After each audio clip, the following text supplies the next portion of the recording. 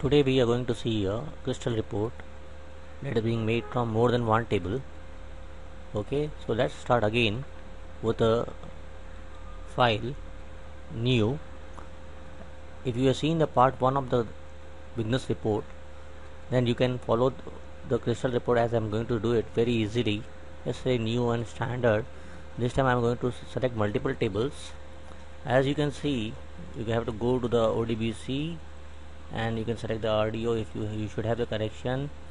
I'm going to use the extreme table and I'm going to say sample database that comes with the crystal report, and I'm going to finish and I'm going to select the tables.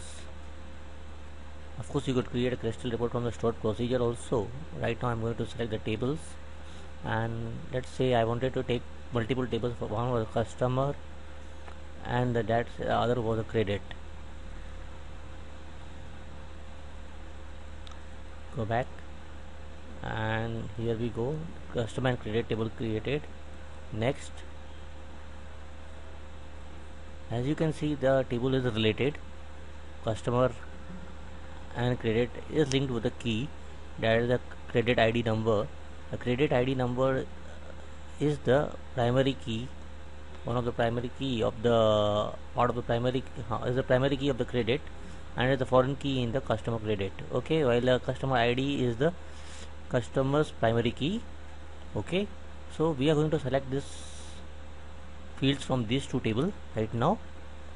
Okay, because I am going to deal with the customer first, so I'm going to select the customer fields first. Let's say customer ID, customer name, customer first name, customer last name, and then I'm going to select the customer credit ID. From the customer credit I am going to select the amount. Okay, that's it. I could have selected more fields depending upon what our requirement was. Again, I have explained you all these things in the previous reports, and just go through it, and then I am going to select next. Okay, does it ask group by?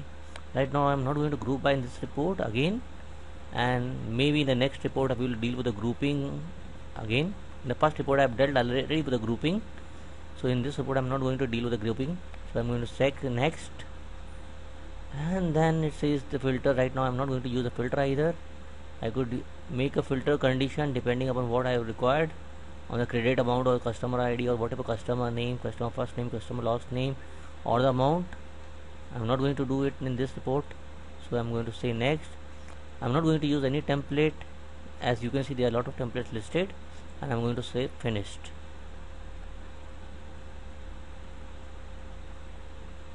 And the report comes up. As you can see, the report, I don't want it to be in this format. What I wanted was landscape. So I go to the file and I go to the PS setup and I go and change the orientation to the landscape.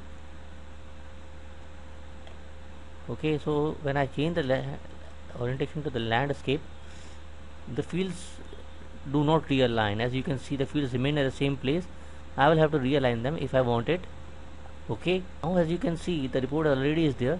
Now I have to reformat the report to make it look good. So I go to the design. See, as you can see, there is a customer ID. I don't want the customer ID. I just want the word ID. So I double click it and I just remove the word ID, and I do the same thing with the customer name. I just remove the word customer from it. So this is anyway the customer report. So everything is dealt with the customer. If it was not, and if there had been more than one name, I should have to specify what type of a name is that. Okay, so maybe if there was a customer and employee report together, I could have actually used the emp name or the cust f name depending upon what this thing. Now as you can see, I have selected all these fields. Okay, and I am going to select it now with the control click, and then I am going to format it with the bold, and then I am going to center it. As you can see, this has been centered. Okay, now we go to customer preview, and there we are. Okay, now that we have got it aligned to the center, okay, as you can see, the ID is a number that is being right justified. Okay, similar to the amount that is being also right justified. You see ID here and the amount here being right justified. I am going to make it align to the center because only to the ID, not to the amount. The reason is very simple.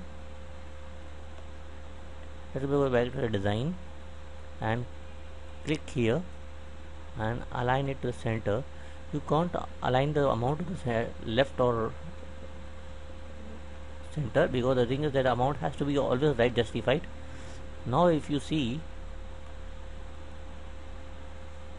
it has been aligned correctly. Okay, now I have the report with more than one table. Now right now I go to again to the design board. Now what I wanted was I wanted a report header. So I go to the insert. It allows me to insert a text object. I could have just chosen it from the toolbar itself. I say click and drag, and it allows me to type anything. So I say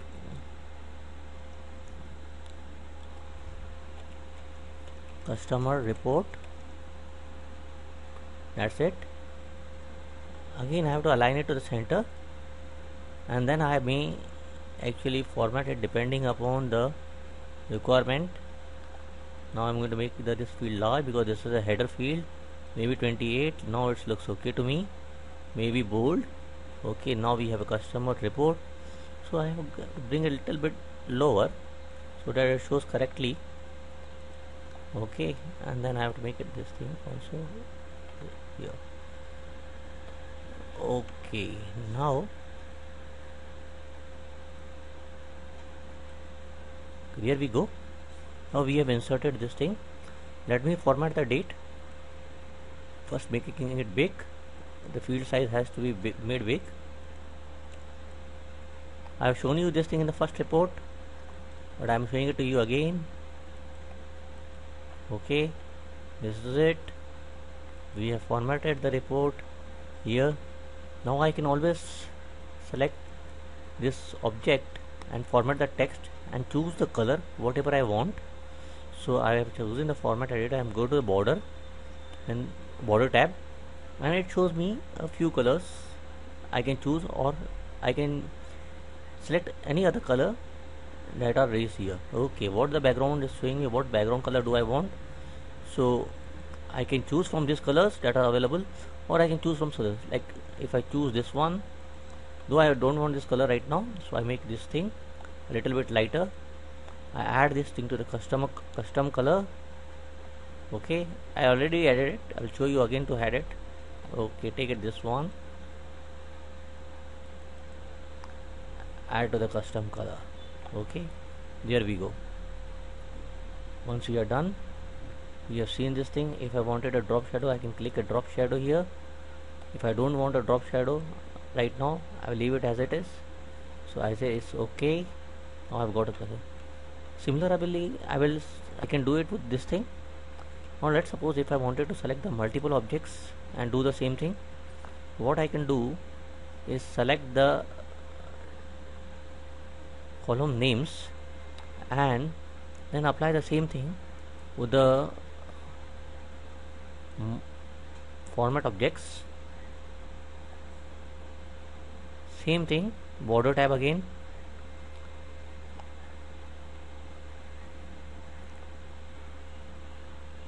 Now this time I'm going to select the background. Again, select more. Again I'm going to select this thing and make it a lighter,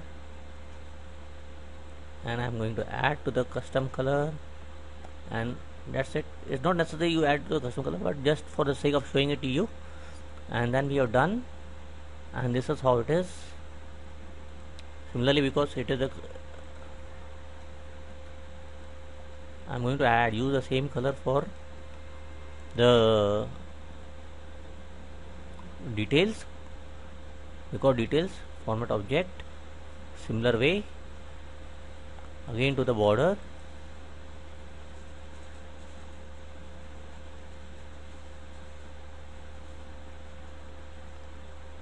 again to the background, and again to the more, and again to the colors.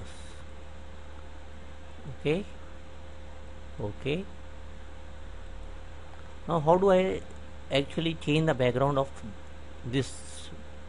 I go to the right click it and go to section expert, go to the color tab here and choose a background whatever I wanted, maybe silver, maybe blue, depending upon what my liking was or what my requirement was. I will select one color and that's it.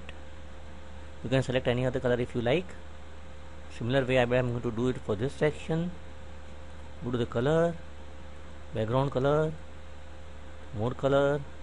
This time I am going to select the pink. Okay, there we go. Similarly here I am going to do it.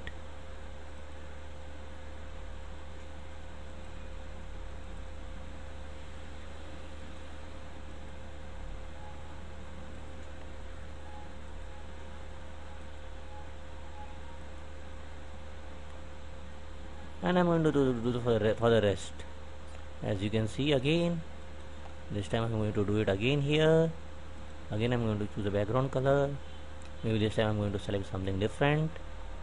Maybe let's say purple. And I go and make a little bit of light purple color that I want. And I say OK. And that's done. And I am going to put one more color in the section expert. Again, that's going to be the page footer. Maybe it's going to be more than a little bit of dark purple again. And there we go.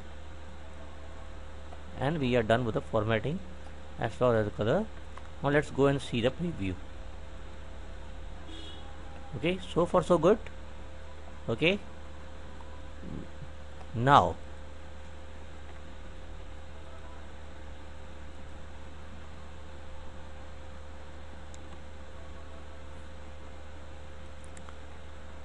suppose if you wanted a line below this thing, so you could pull this, drag it a little bit down and go and click insert. Now it show you a line option from the menu. Just click there and drag a line.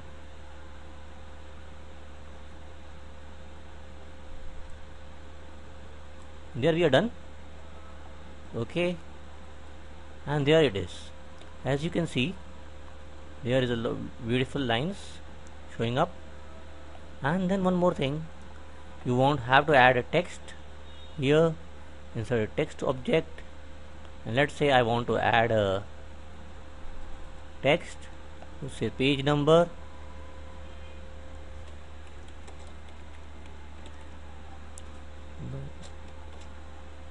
Okay, now I click and drag it to the both of them to the right. As you can see, one of them and the other one is not aligned correctly. I may bring one of them down a little bit and pull it towards this thing right side, and there we go. And there we have got previewed. Let's go and see the report. Okay, now I can save the report as whatever name I want. Save, and I can say credit. Okay, now if I wanted to send the report to the PDF file, I can say export report.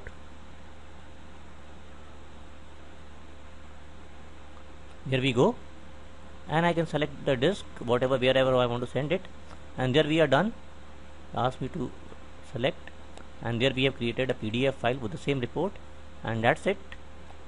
We are done with this reporting. Okay, let me save it. Wherever you want to save, you can save it. Just processing the report, and it will take some time, and there we are done with it.